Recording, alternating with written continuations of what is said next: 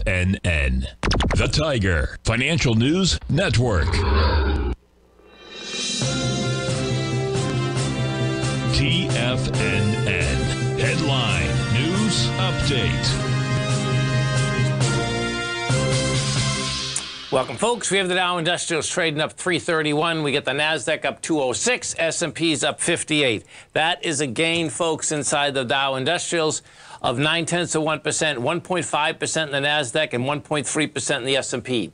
Gold contract up $8.60, trading at $19.26. You have silver up 17 cents, $22.97 an ounce. Light sweet crude up 90 cents at $70.75 a barrel. Notes and bonds. 10-year note up 4 ticks, trading 112.08. The 30-year up 126.29, and King dollar. Now, if you're looking at my screen, this every single thing is green, folks, except, watch, there we go, dollar. Dollar's down 429 ticks, trading 102.913. The euro is out here at a price point of 109. The yen's at 144, and the British pound is at 126 to 1 U.S. dollar. We get over and take a look at the S&Ps, folks. Bottom line, you know, we're looking for this high, and it made the high out here today.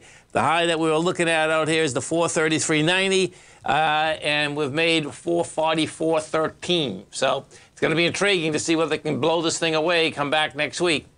And the X100 still going for it, but it's going to get it, man. It's a high-volume high out there. So somehow, some way, man, well, you're right next to it, really. So the number that there is 372.85, and we've hit 370.49. Gold finished its ABC structure on the way down. 1902 was the number, folks. Bottom line, to hit 1900 yesterday. You went to 1908 today, a rejected lower price. You're at 1926. And notes and bonds also rejected lower price. You take a look at notes and bonds. They went to their lowest swing point. They rejected it. They did 1.5 million contracts out here today. You went into the strength the last time that we came off these lows. Right now we're trading at 112.08, and you know, bottom line is that it didn't make the 111.14. We made 111.25, but yeah, that's a test of strength. Lighter volume, rejects the lower price, all of the above. And then we go to King Dollar. We go to King Dollar. It looks King Dollar gave it up on price, couldn't handle price, got to 103.545, and then bottom line just gave it up, man. So dollar wants lower price. Stay right there, folks. We'll come right back.